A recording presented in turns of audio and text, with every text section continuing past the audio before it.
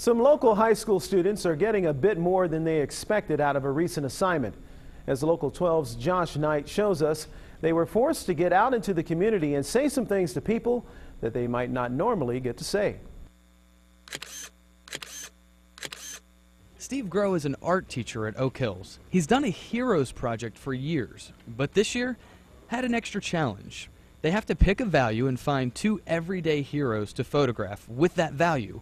One they knew personally, but the other had to be from the community. As teenagers, they're very nervous.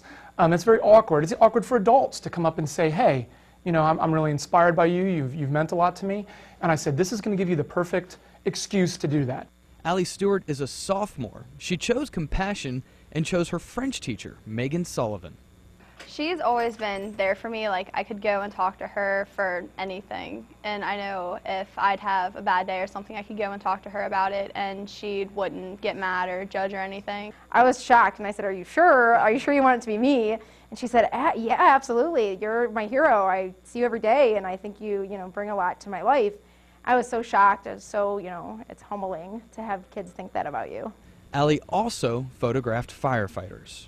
They are heroes. They show up to work every day and they help people every day. They're always compassionate and they always care about the people that they're trying to help. Sullivan and other teachers, coaches, and family members were really touched. Well, I definitely don't go around all day thinking that I'm a hero, but hopefully I start my day thinking I can help kids every day and whatever they happen to need. Allie says her big takeaway from this project won't really be about shooting, developing, and printing photos.